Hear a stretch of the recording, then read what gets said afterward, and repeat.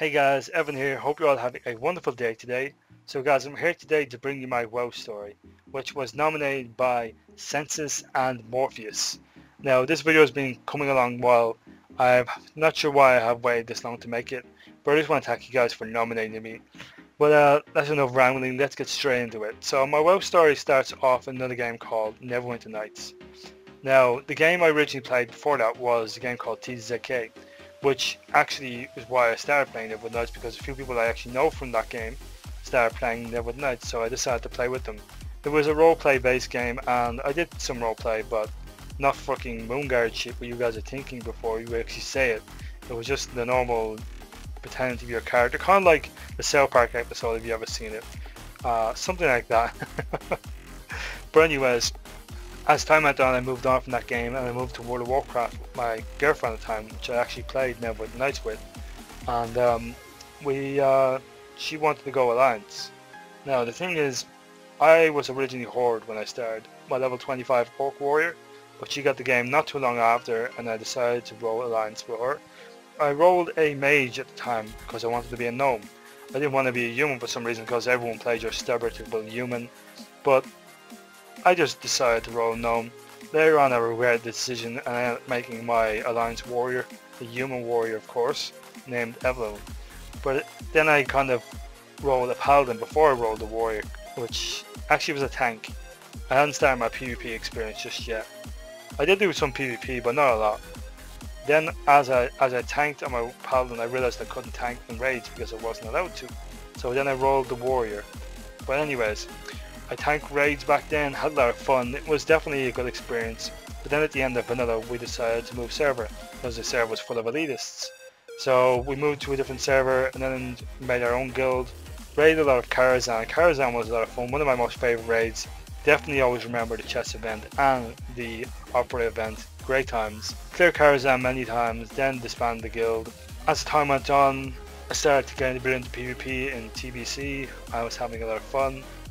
But it wasn't really that great. I played mostly on my rep paladin, but I was still maining a second warrior as my second main.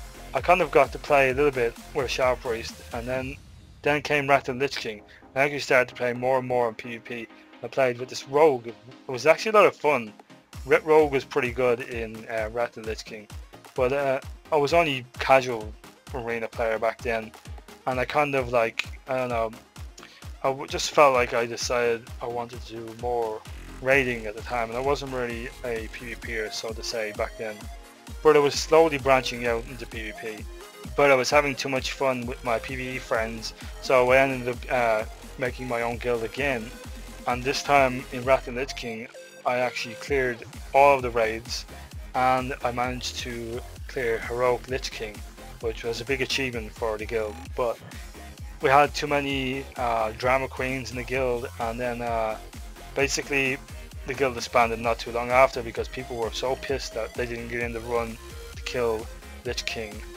I went from being a PvE tank to arms in Cataclysm because I kind of wanted to give up on the whole tanking thing. It wasn't really my thing anymore. But I still did the off tanking sometimes in raids and stuff like that. But halfway through Cataclysm I just kind of decided I'm not going to do it anymore, and I just one day my raid leader shouted at me really loud, and I just thought fuck it, told him to go fuck himself and left the guild. So yeah. So in Cataclysm I kind of was manning Rogue and Warrior at the time, and I decided to myself I was going to go full-time PvP. So I kind of looked mostly Rogue PvP at the time because I was playing Rogue as my main and Warrior as my ult. And I looked up people like Sativ who had a lot of guides, Census who also had a lot of guides. I remember watching a good few Census montages back then. It was definitely a good time to be a rogue. Rogues had the legendary daggers and they one-shot people. It was pretty crazy, the wings popping out. But even with through the allure of that, my warrior still was shining, and I don't know why. Then I watched another video of Swifties because he was playing a rogue at the time, and I noticed he was playing warrior, and I watched a few of his warrior videos, and the more and more I watched it, the more I wanted to start playing a warrior. So I did. I decided to start playing a warrior, and I mained a warrior, and I was like having a lot of fun playing on my warrior. I even, after clearing Rogue Dragon Soul, I just figured that since I was playing ARMS anyways, I was going to start ARMS. So I did. So yeah, after that then I kind of decided the duel. I did a lot of duels, so I looked at more Swifty's videos. Swifty had a lot of good warrior content, and I actually learned how to defeat mages from Swifty. Swifty taught me a lot about the game as regards to dueling for sure. And even till today I still use his tactic to defeat mages. Because of that, I had a lot of respect for Swifty, and Swifty's definitely one of the people I look to as one of my idols in this game. And as I was watching Swifty's videos more and more, I actually found a video called Swifty and Friends, and it happened to have Bajira in it. He was BGing with a whole lot of people in Dharma Tire, but Bajira was in this video. And I liked Bajira's attitude, so I went and checked out his channel because he was another warrior. And as I looked at his content, I decided that he had a lot of good stuff, and I just subscribed to him. And the more and more I watched Bajira videos, the more it inspired me to just keep going for the whole YouTube thing, because he made a lot of vlogs. So I watched his vlogs, and one of them really struck a nerve with me. I was watching it, and he was just like, never be afraid to always follow your dreams and always give it your best, because don't be afraid to fail, like, and all this stuff, you know. And I was like, holy shit, this guy's like inspiring me right now, you know. So I decided to give it a shot. I decided to roll a YouTube channel. Lo and behold, my first videos was dueling videos, because I was previously sitting outside Stormwind 6 months before all this, doing all the duels, as I said, watching Swifty's videos. But I also learned from another warrior called Glone, which was someone who was one of my friends at the time, and he actually taught me a lot about warriors. I consistently dueled him, and I used to duel everybody in the forest. And then one day when I finally beat the best rogue in the server, which was called Nominus, I decided to myself, after I started my YouTube, my first videos were going to be dueling videos. So my birthday, I made dueling videos. And it was actually quite good. People actually quite enjoyed them. Some people disliked a lot of them, but I was a backpedaler, I was a keyboard turner, I was a clicker. I mean, what do you expect? 4 months later, I was at 150 subscribers.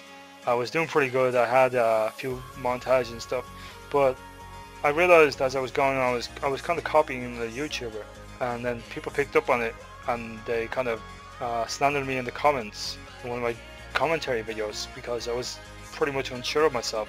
I was a very shy person. I made a few guides as well, which I was really not talking to that much in, but basically they did hurt my feelings, and I kind of let the trolls get to me, and ended up quitting YouTube for about 3 weeks.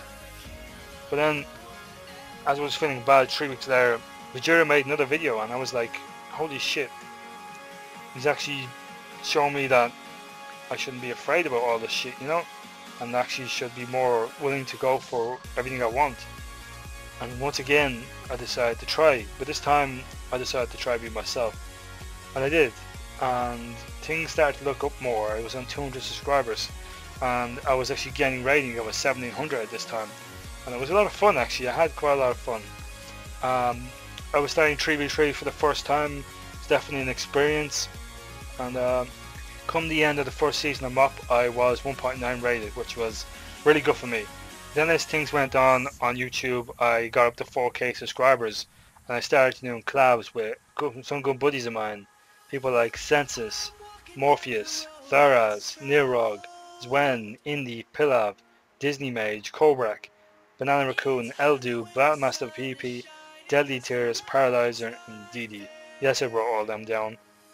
But yes, I had many collabs with many people. I started to get more and more known on YouTube, and come the end of the second season of World of Warcraft, I was almost 2K rated. Then on the third season, which I think was 5.3, I actually managed to hit over 2K, and it was like, holy shit, I was so fucking excited, man.